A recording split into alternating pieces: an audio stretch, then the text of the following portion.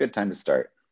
Okay, hey, just a quick welcome to everybody here. My name is Chris Fusco.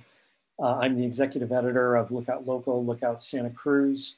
We really want to thank our 4 21 for 21 subjects for being willing to dive a little deeper with us tonight on this series that we've created to sort of explore recovery in the upcoming year. When we talk about diving deeper, that's everything that we're all about here at Lookout Santa Cruz in our first few weeks of being born here. And, you know, a big part of what we're trying to do differently than a lot of media companies is community engagement. And this is just the start of many conversations that we hope to be having using some of the best journalists in the county and the country, Wallace Baine, chief among them, to sort of lead those efforts. I'd really like to thank our sponsors here, Santa Cruz County Community, or excuse me, the Santa Cruz County Chamber of Commerce, Cruise IO Internet, Choose Santa Cruz, and Event Santa Cruz. One note about the Q&A. We are going to do the Q&A sort of virtually with folks being able to submit questions in the chat, and then our panelists will try to do their best to answer them after Wallace is interviewing them. If you like what you see, of course, you can always click that Become a Member button on our website and support us here, even as we're still free to the public for our limited time. With that, Wallace, I'm gonna let you take it away. Thank you, Chris. Thank you to everyone who has joined us tonight, and welcome. It is December. It is it's an old feature writer's habit to spend December looking for retrospective reflections of the year just passed. And as someone who's definitely an old feature writer, I'm prone to that more than most people, I think. This year, more than any, I think, demands of us to look back as a means to say, I survived this, but also as a way to think about the years ahead. Our 21 for 21 series at Lookout Santa Cruz is a collection of pieces that visit with community leaders, all of whom found themselves in the middle of the drama of 2020 on one or more of its many fronts. The COVID-19 pandemic being the big one, of course, but there was also the economic shutdown that followed that. And the pain that that's caused small businesses. There's the social justice reckoning that really unfolded this year in a remarkable way. And of course, the ruinous fires in Bonnie Doon, Davenport, and the San Lorenzo Valley that we're all still healing from. Here we are on the verge of another stay-at-home order, but with a vaccine on the horizon and a new administration in Washington and a great urge to learn the lessons of 2020, we have some reason to think things might be a little different in 2021, even though things like viruses and fires don't care about our human calendars that much. So we're going to visit with some of the community leaders that we have featured in our 21 in 21 series, and see if they can give us a little bit of illumination, some reflection on what happened in 2020. So we are going to start with our first guest, who is Esabella Bonner. Bella Bonner, she is an activist and organizer who grew up locally in a biracial household. Last summer, moved by the killings of Breonna Taylor in Kentucky and George Floyd in Minneapolis. Through her organization, Blended Bridges, she helped organize a march and rally on June the 3rd on Westcliff Drive. And there was also another one after that in Capitola. Bella, thanks so much for joining us and welcome. How are you? Thank you so much for having me. I'm happy to be here. I'm doing all right. How are you? I'm doing fine. I'm doing fine. One of the things that I have been asking our 21 for 21 subjects was to kind of go back and remember the drama of the year. And I want to ask you about that June 3rd rally. It was pretty amazing. It it went from, it ended at Lighthouse Field, right? And it started at the wharf, am I right? Correct. Yeah, I started at the Dream Inn in the parking lot there. Tell us about how that came about and it was what, a week or so after the death of George Floyd, is that right? Yeah, right around there. And you know how that really came to be was, you know, there had been a series of other actions, and even down to in my workplace. And I found myself super disappointed by the folks that were centering themselves. I felt like we as a community were missing a key opportunity to really center and hear from unheard voices in our community.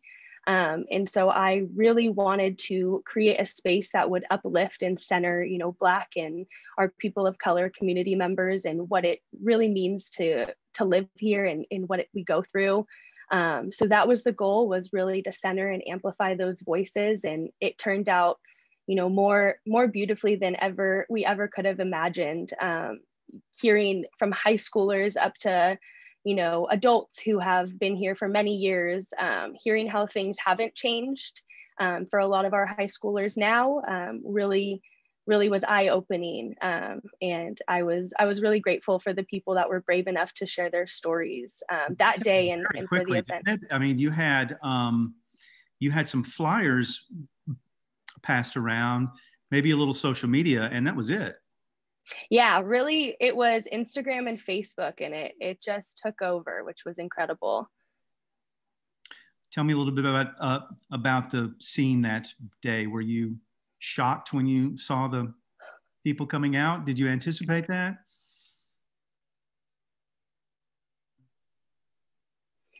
I don't think you could ever anticipate that. You know, I just remember turning around, I think the second parking lot, and just seeing there was still a flood coming from the Dream Inn, and it was a really cool feeling. Just, it was the most sense of community I've really ever felt while living here. Obviously, these weren't all your friends and relatives. You had to reach out into the community in a very impressive way. So the march ended up at Lighthouse Field, where there was speakers, and tell me what the vibe was at that point. Yeah, the energy was remarkable. It was just buzzing. You know, definitely didn't imagine the crowds. We didn't have microphones set up to amplify as big as they that were there, but you know, it was definitely uplifted, and you could tell people were there to listen, and that was the goal. And you know, it was really remarkable in that sense. Did you speak yourself? I did. I had gone back and forth. I was so nervous. But yeah, I spoke and brought up just how we can't, everyone has this moment, it feels like, and now it's a matter of really keeping it alive and not letting it be, you know, 5 years from now, new news to people. We really want to end it. And so that's really what my message was that day. I'm sure it was very tough because there was a lot of rage, there was a lot of grief, there was a lot of mourning. I mean, this was not a moment of celebration. How did you kind of calibrate the emotions of the crowd? I mean, what was that like? Was there a sense of anger and mourning and grief there as well? Oh, absolutely. Everyone was angry. And I think one of the things that was really important to me to honor the victims, you know, that were murdered was honoring them through a moment of silence, and having thousands of people, you know, kneel or just take that moment together is really powerful. And that's something that, you know, it gives me goosebumps thinking about it. You know, it really was just so remarkable, and the greatest sense of community and union and unity, I would say, but definitely a lot of pain and anger in trying to find the right way to channel that was important. Yeah, I imagine so. I imagine so. Obviously, Black people and African Americans are a very distinct minority in Santa Cruz County. You must have seen quite a few out there that day, and there, I imagine, a sense of what? You tell me. Solidarity, of connection. Oh, absolutely. I would say, especially for the first one, we had it an open mic forum, and so really it was me looking out into the crowd, and people kind of were coming towards the forefront, and so definitely feelings of solidarity, and just I see you and I feel your struggle. I know what it feels like to be here too. Definitely, you just through eye contact through that moment, but they know. Bella Bonner grew up locally, and she is contributing an essay to a book that I'm editing at the end of the year. And in that essay, you talk very movingly about kind of a moment where you kind of had your eyes opened a little bit. And it had to do with the death of Trayvon Martin in 2012. And of course, his trial was the next year in 2013. He was a young man. I think he was your contemporary, right? Wasn't he was, I think, 17 or so when he was killed. Mm-hmm. And his killer was acquitted through Florida's stand your ground law at the time. That moment, you were a teenager yourself. Tell me about that. Was that, that must have really kind of came out of left field and really kind of did a number on you. Yeah, Trayvon and I were born in the same year, and I was a junior in high school. And I just remember, social media still to this day, we're seeing the power of the tool and also the downside, but, came into the forefront through social media and, was a flat out murder. It was an injustice, and most of us saw it for what it was. And I remember having a conversation with my mom and just, breaking down and, being like, I'm saying, justice is going to handle this. Justice, the system will do the right thing. And she really paused. And I just remember that moment of like, don't you want the system to do what it's supposed to do? But she really didn't want to break my heart. She didn't want to tell me that, these systems aren't meant for us at all. And that was the first time I really saw that in the mainstream media, so in your face, you see it. And it was heartbreaking. It still is, thinking about it. I just feel like he was a baby and he should still be here with us. And so that really, it did change a lot of things, especially when, the acquittal came through and, you see the non-guilty verdict, and it just doesn't make sense. And to this day, it doesn't make sense what we continue to see. And so, it's in my opinion, a disgrace how many lives it's taken for people to open their eyes. And, George Floyd, these people aren't going to die in vain, and that's up to us. And so I just think it needs to stop. And so it's a lot of pain just seeing it continue to play out, not guilty over and over again. There were, of course, a lot of these kinds of killings before Trayvon and since. And, but it seems that the deaths of Breonna Taylor and George Floyd this year represented some kind of tipping point in the larger culture. Do you think that it left an influence on the culture that perhaps the killings before it had not? I think this year really was a different type of storm. It started with the Ahmaud Arbery, we're all at home. It's a pandemic. People are staying home, and Black people are still being murdered by the police. Like, how? And so I think it kind of came with just this timing of people being at home, seeing it on your screen, social media. It just was really this cross between everything. I don't think, there's anything more significant about these murders by the police than any other. I think it just really was the timing and the storm of 2020, kind of collectively. Right. And we're seeing things happen since then that perhaps we didn't even ever anticipate we would see. That let me ask you about 2021 and going forward. You're still a young person. You have a lot of activism and organization in front of you. What are your plans going forward? I mean, you don't want to be in a position where you're just reacting to these things, right? You want to be proactive in a lot of ways and kind of build something that's not just reacting to the next killing.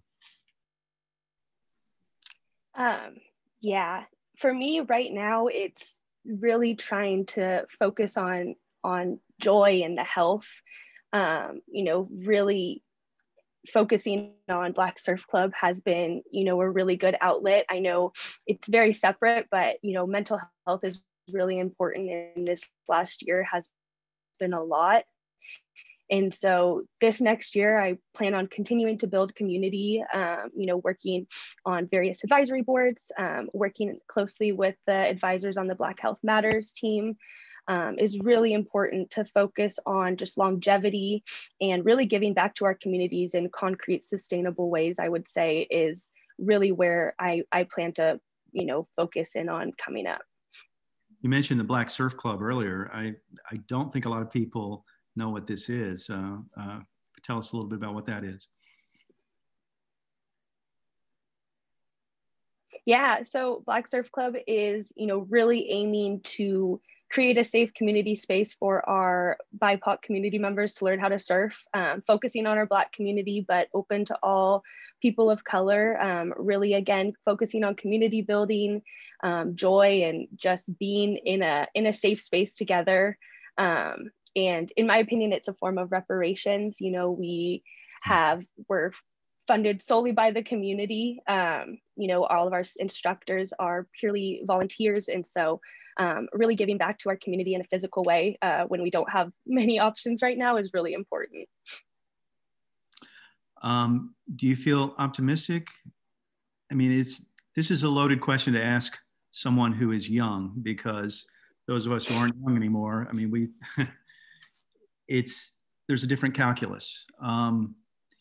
You may live very deep into this century. How do you feel about the future? I feel nervous. I'm hopeful that there's going to come a point where we stop allowing history to repeat itself. But, until we start making some concrete changes and doing things differently, I'm cautiously hopeful. But, I really want to see things change. I want to see I don't want it, to all keep repeating itself. I don't want names to continue to be hashtags. So I really want to see concrete change that's tangible and, happen swiftly. Well, I think it was MLK who said the arc of history bends towards justice, but some people have to do that bending. And I think you're one of those people. So congratulations. And thank you, Bella Bonner, for joining us. I really appreciate it. Thank you. Thank you. All right, thank you so much to Bella. Our next guest is going to be Bonnie Lipscomb. Let's bring Bonnie forward. Hi, Bonnie. Hi, Wallace. How are you? I'm good. Bonnie is the Director of Economic Development at the City of Santa Cruz, and she has been the leader of a team there that really was a central figure in the economy of Santa Cruz weathering this storm. Bonnie, I want to ask you first off, if you'll maybe set the scene for us about the COVID-19 pandemic and the degree to which it kind of took everyone by surprise in the business community.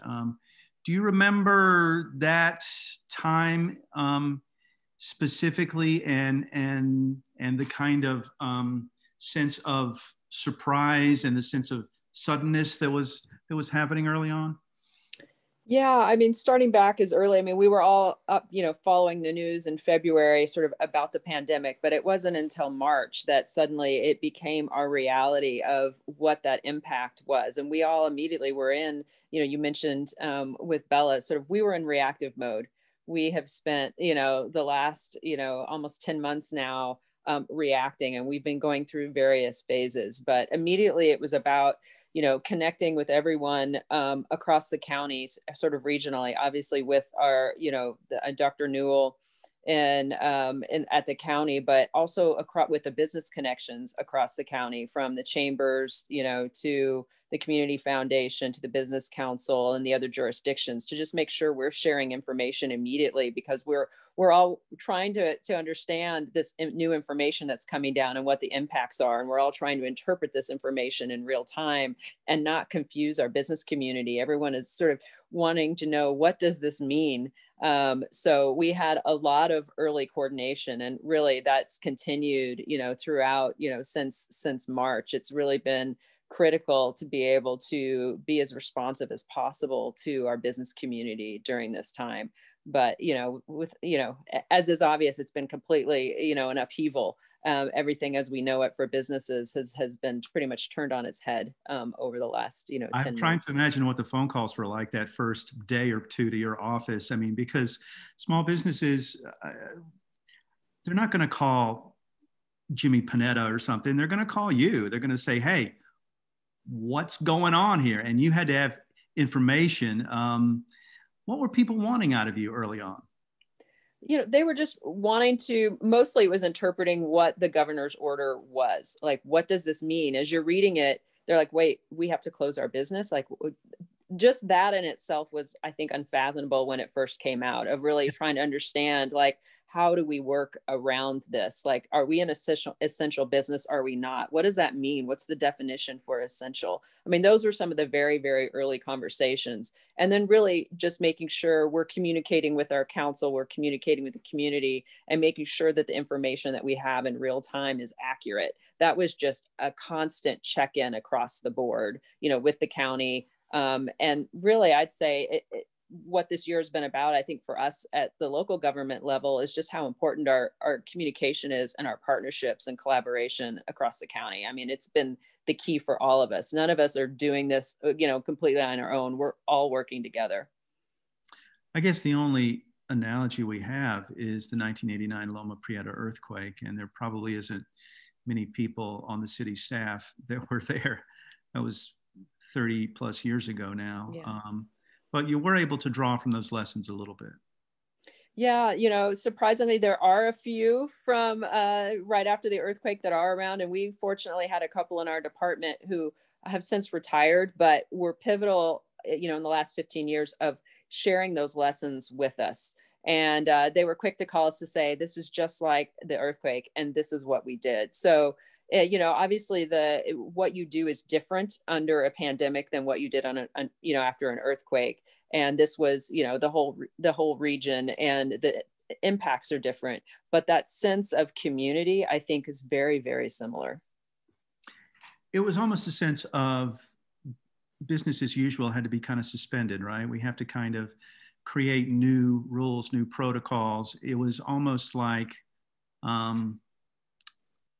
building the plane as you were flying it, kind of, right? It was. I mean, yeah, I mean, from trying to develop the, what's the six foot distancing, and us having the same signage that businesses could post them on their door so that they could communicate it's actually safe to shop here. I think our temporary outdoor expansion program, largely used by restaurants, but other businesses have as well, being able to adapt to that sort of ever-changing environment was really important for businesses. It particularly the first few months, it was all about survival.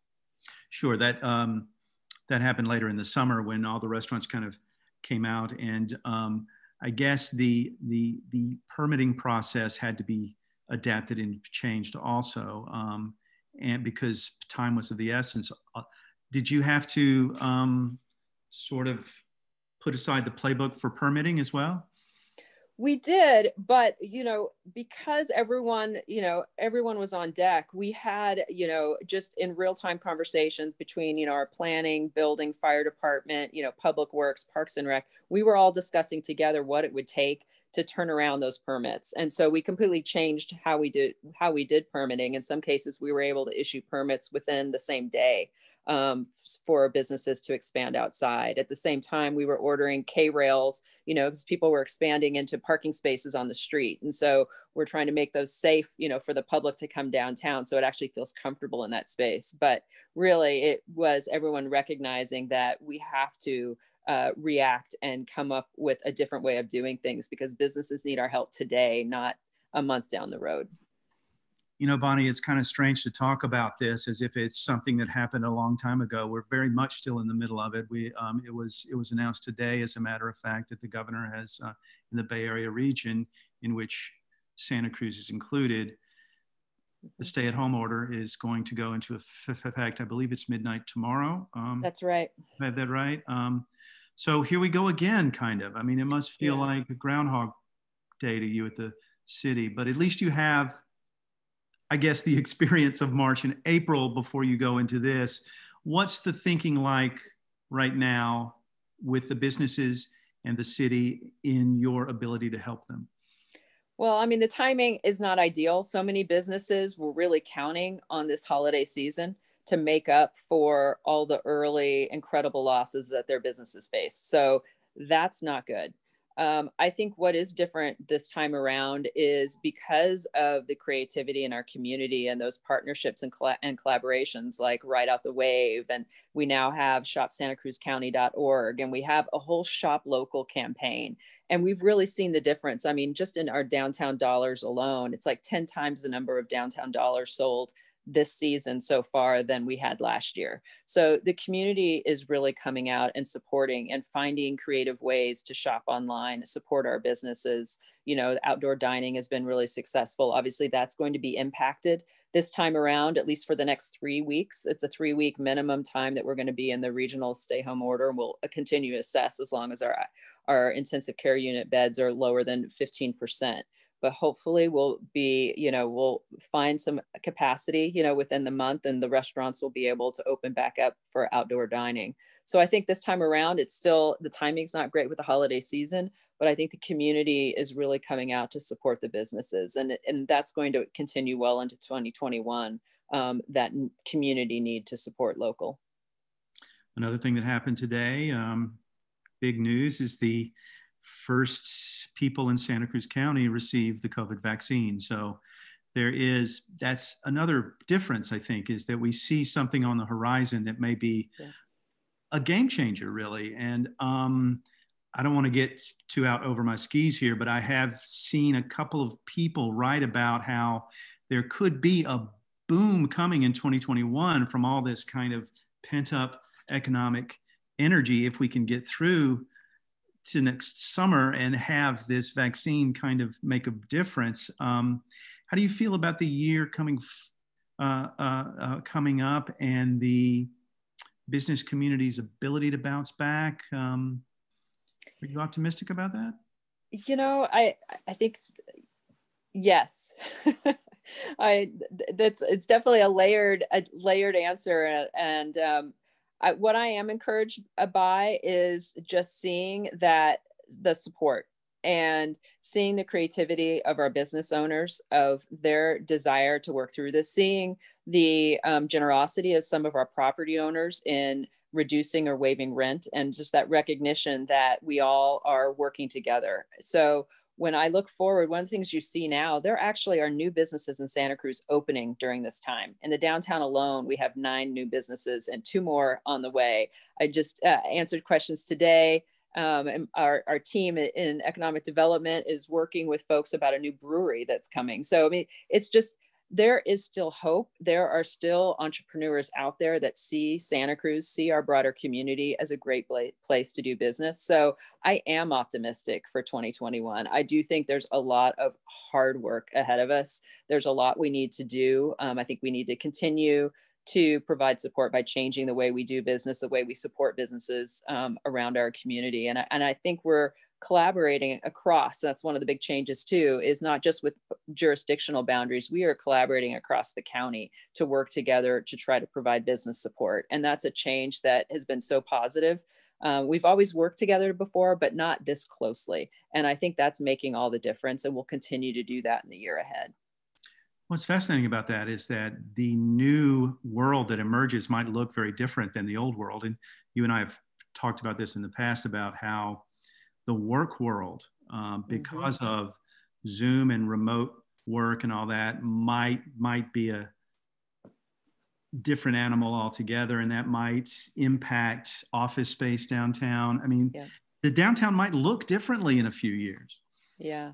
I mean, it was on its way to looking differently. I mean, the way, you know, retail changes, and retail has been changing, and I think it is being impacted quite a bit. We see in the last year with the impact of online shopping, a lot more experiential retail, people coming to have that, you know, really firsthand brick and mortar experience where you go into the store and you have more personalized shopping, and you have other experiences when you're in that retail that you just can't get online. So that was already happening. But I think the pandemic really escalated the need for that change of creating something different when you go shopping.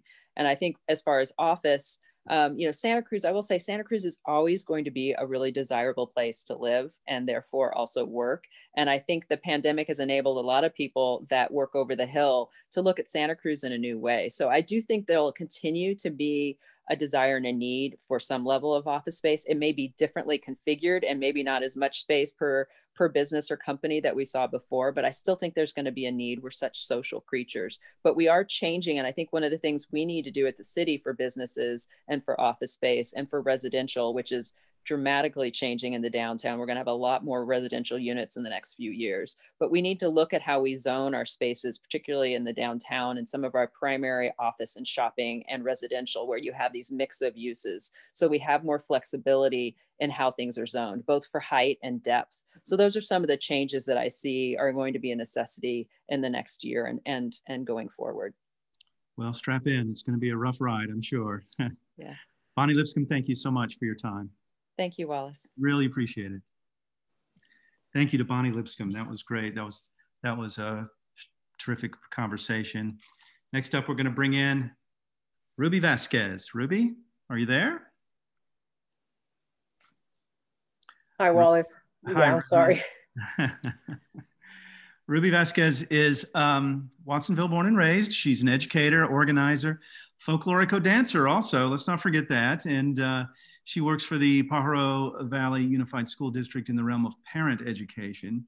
But in 2020, Ruby spearheaded an ambitious effort to make sure that the campesinos, the field workers of Pajaro Valley, weren't forgotten when people began talking about this thing called essential workers. And Ruby, you began this thing that has been called the Campesino Appreciation Caravan.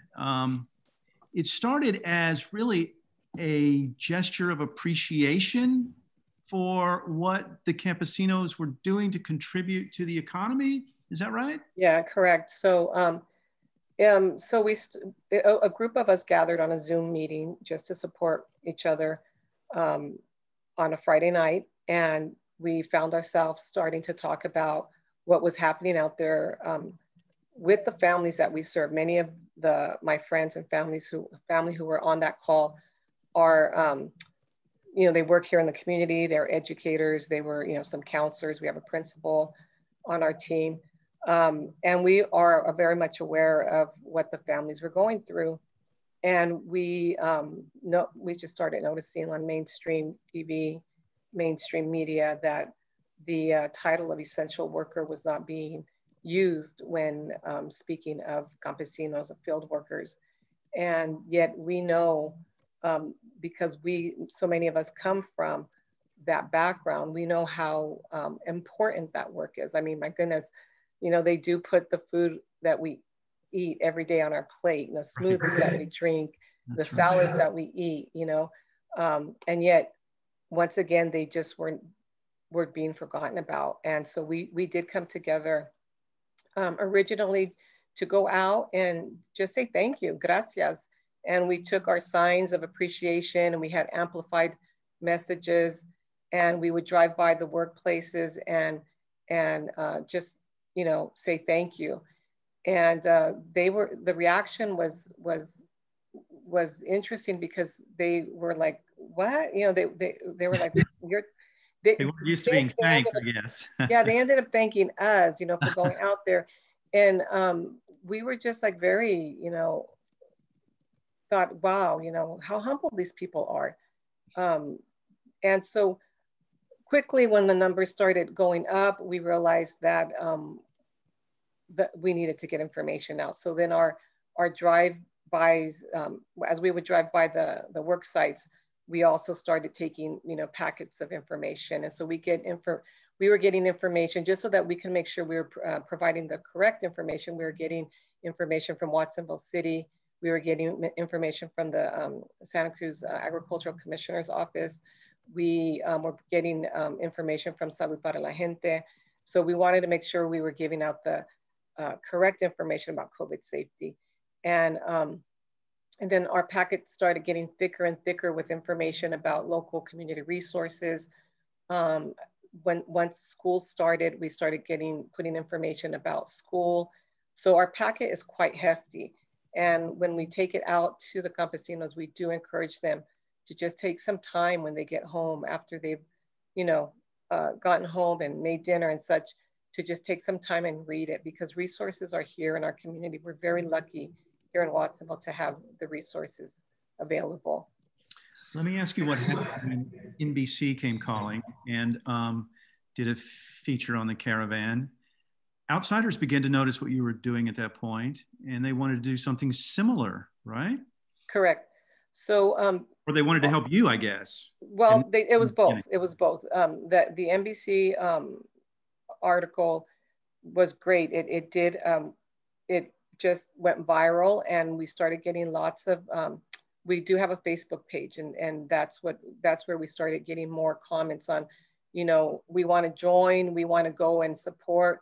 And at the time, and until to this day, we really wanted to maintain the protocols. And so we didn't want people flocking into Watsonville to support the campesinos here. There's campesinos all over California, you know, all over the country. And so, you know, we wanted to encourage folks to start their own caravans or their own appreciation, actions of appreciation. And so we put together like a little to-do sheet, like what to do before a caravan, what to do during a caravan, and what to do after a caravan. And folks started, you know, using that document. And we actually were able to, you know, get on some Zoom meetings with folks who wanted to start one and help them and just support them and answer their questions. And so there have been caravans in Salinas. There's an ongoing caravan, Hijas del Campo, in Brentwood. There were a couple in, I believe, Hollister locally. So we were really happy that we were able to help them. But with that report, we got a slew of people wanting to contribute in many ways, not just monetarily, but, you know, donating items. And so we did set up a GoFundMe page, and we did get a fiscal sponsor through the Action Council of Monterey. And we were able to generate enough money that we've been able, that currently right now over the winter season, since we knew the winter was going to be a hard winter for many campesinos, we've been able to give some monetary support to families. Just on Saturday, we were able to give 35 families gift certificates of $500.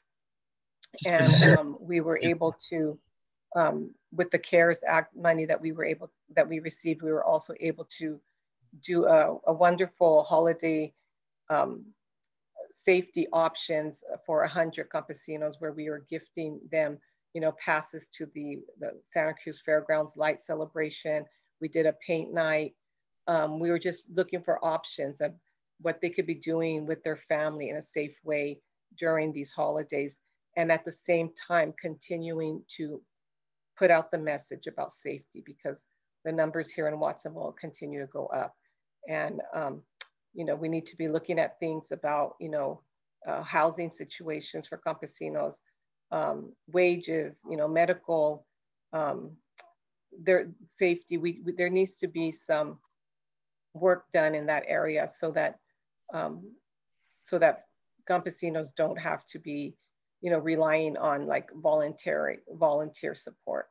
Well, it's amazing how the caravan has changed and adapted over these months. It started out as an appreciation, right? And then it turned into an informational thing. Then you're giving them gifts and things for the children. I mean, that suggests that this may become a movement, something that's very strong connection that wasn't there before between the people who pick our food and the rest of the community. Maybe that connection wasn't as strong as it needed to be, and you've built something that makes that connection stronger. Yeah, and I think it's happened before, especially with the work of the UFW. They've always been promoting the rights and the needs of campesinos. But I think what happens as a society is we begin to forget. We forget. We all start to thrive, and we all start to move on and go on, and we forget about the segments of our communities that are doing essential work, but just aren't being able to reap the benefits. I mean, like if you think about organic produce, I mean, many of the campesinos can't even purchase that for their families. So will this continue will this continue? I know our team has said that we're committed to continue this until there isn't a need due to COVID. What does that mean? I don't know, but I mean, we are a very committed group of people, and who knows, we may end up, I bet we will end up taking this a little further than what we think. Okay, we'll keep an eye on that. Now, you have a personal stake in this too, because you have a background in this. So you grew up in Watsonville. Your mom and dad still sell vegetables, right? Still have a farm, right?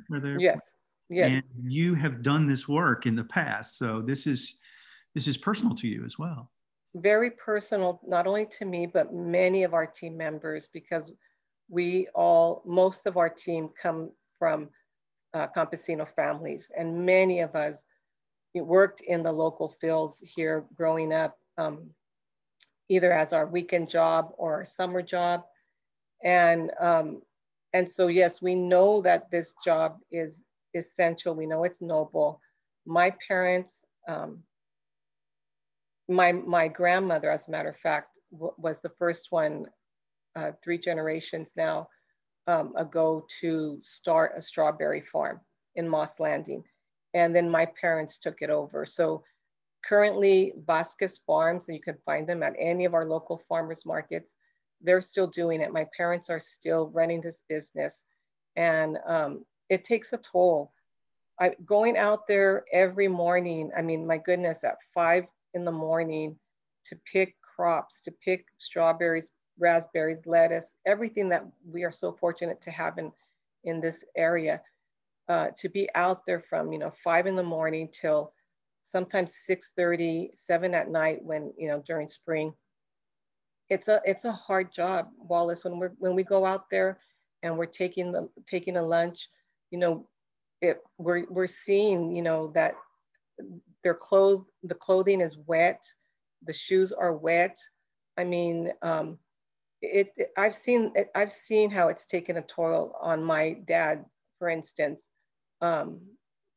It's a hard job, and it is very personal to many of us in this group. We see some of our students out there. We've had students, high school students, who when we're out there, we see the parents of the families of the school children that we serve. It's so much about it is personal, and we are just hoping that the youth that are in our group, many of us have our high school children, and they've been very involved in this effort. And that is very hopeful to see that they're taking this on and that their eyes are being opened. Just like Bella said, you know, as young folks, sometimes it takes that, you know, active participation to have your eyes open. And we're hoping that we know that that's happening with the young folks on our team.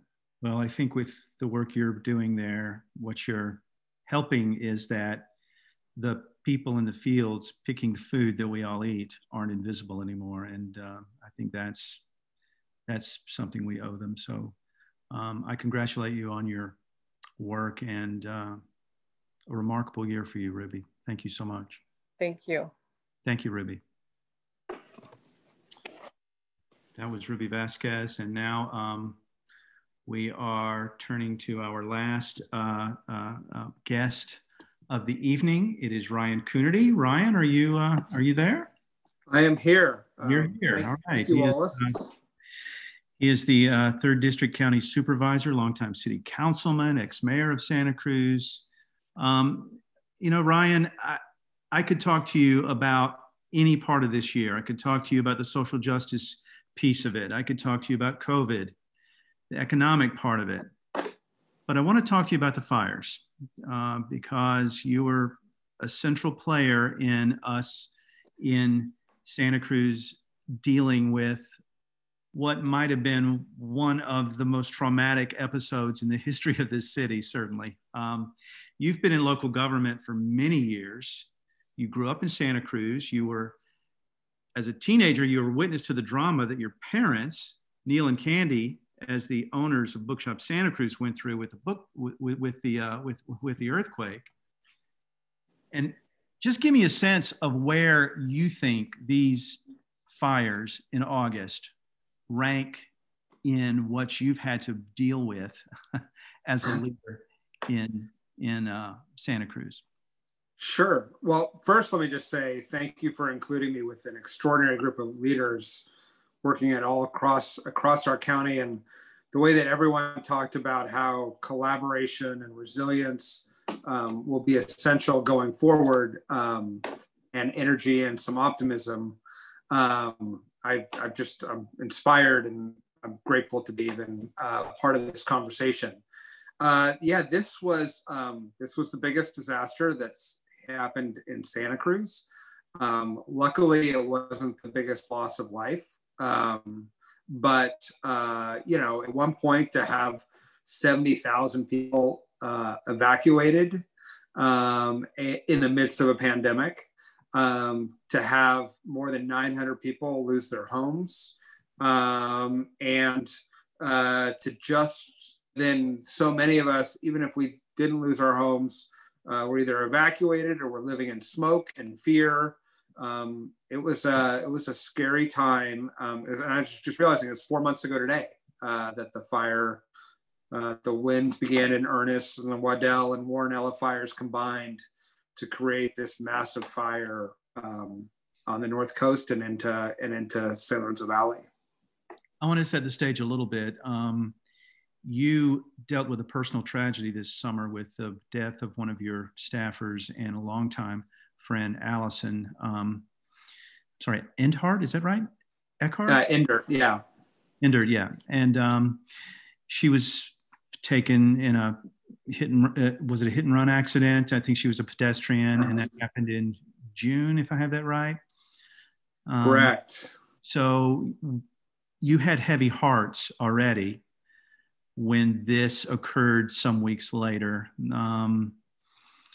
Set the scene for me a little bit. Yeah, so I mean, like everyone, this has been a hard, miserable year. We had the COVID hit in March, and trying to respond to that. My sister and my wife own small businesses, and so trying to deal with that. I have 2 elementary school kids, trying to deal with that, and the economic crisis that followed, and obviously then being moved by the racial justice issues and the murders that were happening in our country, and trying to respond to that. And then, each supervisor has 2 staff members. So it's a small office to respond to all the policy and constituent concerns. And Allison had been my friend since she was in college at UCSC, and mother to 2 young girls, and was struck crossing the street on her way back to a Zoom meeting that we were about to have with a different community group, and died. And so we were sort of, Rachel Dan, who's my other aide, and I, Allison was her best friend and co-worker for more than 12 years, had planned to sort of like, let's just, the 2 of us hunker down, let's focus on COVID, let's help the community, and let's try to keep things quiet. And then obviously in August, you had these 2 small, we saw the lightning strikes, and everyone was, as a native Santa Cruzans, I thought this is strange and kind of cool. I went down to the cliffs in the middle of the night like everybody else to check it out.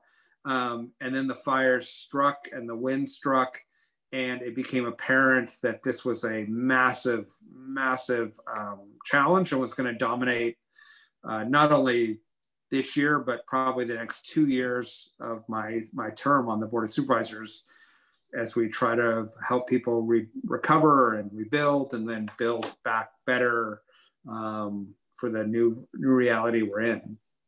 Let's underline that Bonnie Doon is in your district, right? Yes, it is. And a lot of the area near Davenport. The Last Chance and the Swanton community, which were absolutely devastated. And then, Bonnie Doon, and most of my district, then my district runs into the city of Santa Cruz. Right.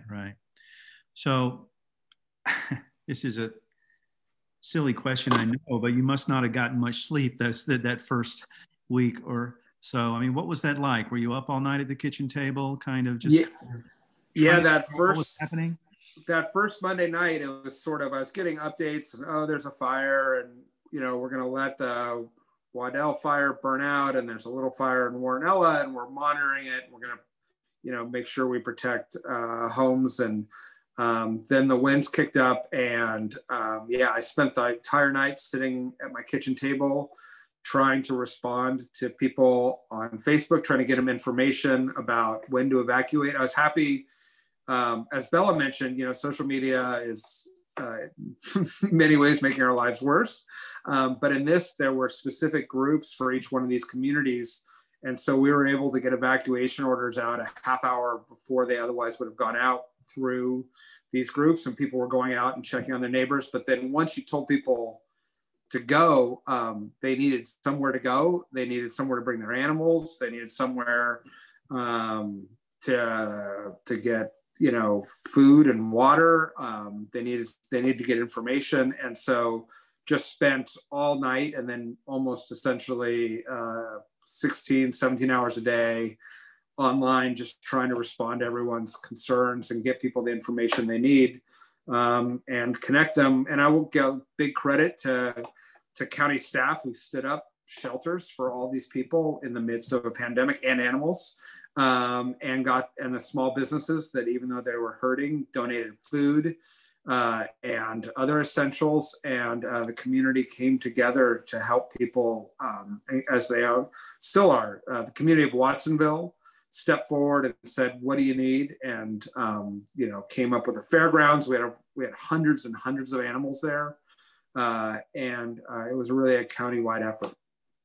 That's got to be fulfilling when you find a connection and you can make somebody, you can find a safe harbor for their animals, or a place that they could go. What you were doing essentially was a logistics exercise against a ticking clock, essentially. I mean, it must have felt like you were moving mountains. Yeah, or I guess trying to communicate across mountains, because you had a whole different situation going on in San Lorenzo Valley. We had initially like 1,000, then 2,000, then 3,000 firefighters here. We're trying to call in federal resources. We're trying to call in state resources. There were more than 400 fires around the state. So At some point, it became a matter of who could scream the loudest to get more firefighters. Trying to coordinate with UCSC, the residents of the city of Santa Cruz, who were starting to wonder, the fire was getting closer and closer. And again, all in the context of a pandemic where we couldn't normally, the normal way we'd work is we just open up the Civic or the Kaiser Permanente Center and just let people stream in.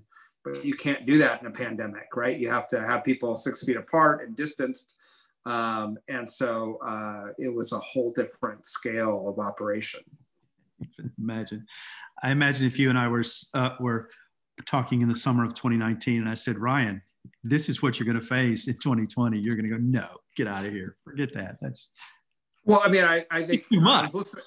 I was listening to Bonnie talk and I was like, if you came and told me that like we had to close 5 businesses for a month and you told me in 2019, I would have been like, nope, sorry, that's impossible. Right. And if you told me we had to evacuate 10,000 people, I would have told you that was impossible. So there are lessons to be learned and inspiration to be had at our ability to meet the moment, and our ability to care about each other, at our ability to, even in the most difficult times, to come together and sacrifice a little bit so that we can make sure we're all safe. And Bella and Bonnie and Ruby's work are perfect examples of those kinds of efforts and the difference it can make. You mentioned it earlier, but I need to underscore it here. At the same time these catastrophic fires were happening, there were similar fires all over the state of California. So we couldn't stand up and go, well, we're special, unlike the earthquake in which the epicenter was here and the entire country's attention was on Santa Cruz. You didn't even have that advantage. Yeah, that's been the real challenge is, after the earthquake, it was a localized disaster. So FEMA and the Red Cross and all those resources are sort of pumped in directly. And in this context, COVID is obviously a global problem, and the resources are spread globally. We also have a failed federal government and administration, which doesn't help with leadership. But then even with the state fires, there was more than 400 fires, and I would call the California Director of Emergency Operations and scream that we need more firefighters, and he'd say, what are you again? Yeah, exactly. He's like, everyone needs more firefighters. And I got 400 fires, and I only have so many firefighters. But I will say there were a couple standout. Anna Eshoo leveraged some National Guard firefighters to come in. Because we have the Chitoni Coast Areas National Monument on the North Coast, we brought in the Bureau of Land Management firefighters, a hotshot crew from the Central Valley who were there. And it's a crew of veterans from the military who come back and get involved in this hotshot crew as both job training and therapy and everything else. And they basically saved the town of Davenport. By going out in the poison oak and cutting lines and fighting fires by hand. And so there's been extraordinary people who made a big difference. The firefighter commander that I first toured Bonnie Doon with, he lost his house in the fire up near Roseville while he was down here fighting this fire. So it was a very, very difficult time. And while it's hard to sit at your kitchen table for 16 hours and do this kind of work, you still have to keep in mind the people who are out there in the field doing something 10 times more difficult. Yeah, and the disaster service workers who are staffing homeless shelters and handing out food and the restaurants that made food and brought it into the shelters. It was extraordinary. The people rolled up their sleeves and went to work. And again, in the midst of a pandemic where it's not, it's a lot easier to stay at home, but people made the choice to get out and help the community. Well, it would be nice if we could say, well, that'll never happen again, but we can't say that, of course. When you think about 2021 and beyond, is there anything that we can take out of what happened in 2020 and hold it up as good news? Maybe we figured some things out we didn't know before. Maybe we developed a process or two that will help next time. Anything along those lines? Yeah, I mean, I think there's a lot. I mean, you know, a tangible thing is we have this crew here, contractors who are doing the rebuild permits for people who lost their homes. They think they can approve a permit in 2 weeks. So I've told county staff, if they can do it in 2 weeks, and we usually take 2 years, let's see what we can learn and try to do it in 2 months. But I mean, it's really about what everyone on the panel has talked about tonight, which is we needed to adapt. We needed to help each other. There's a recognition that we can't just sort of make sure we're okay and not worry about our farm workers, not worry about the BIPOC community, not worry about our small businesses. We're all intertwined and we can't be successful unless we're all successful. And then also, frankly, having the optimism. It takes optimism for people to show up to march or to bring food or to support a small business. And so to the extent that they can be out, that people still believed enough and loved each other enough and loved this community enough to help each other is what we build on in 2021 as we rebuild, but more importantly, sort of build in resilience, because this is not, we got more crises to come. And we need to build our systems and our communities in ways that they can absorb the shocks and maybe even find ways to benefit from those disruptions for the betterment of everyone. Ryan Coonerty, 3rd District Supervisor, here's wishing you a very boring year in 2021. How's that sound? Exactly. I can't. Nothing would make me happier than a nice boring year. Thank you for your time, Ryan. Really appreciate it. Thank you, Wallace.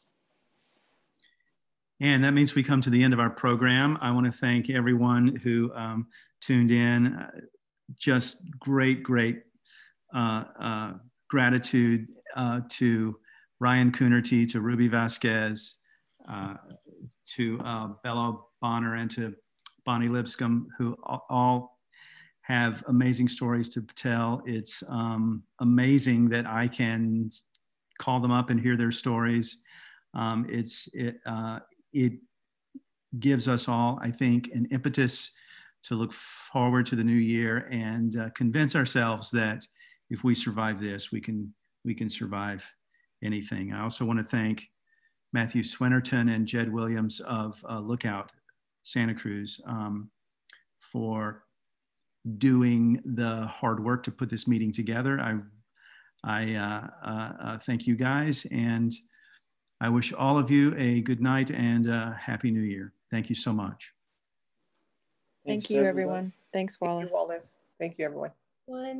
One final programming note, we did record this, so it will be broadcast on our website in perpetuity at lookoutsantacruz.com. And if you attended tonight, you'll also be getting a little follow-up email from us as soon as we can get the technology to get it out.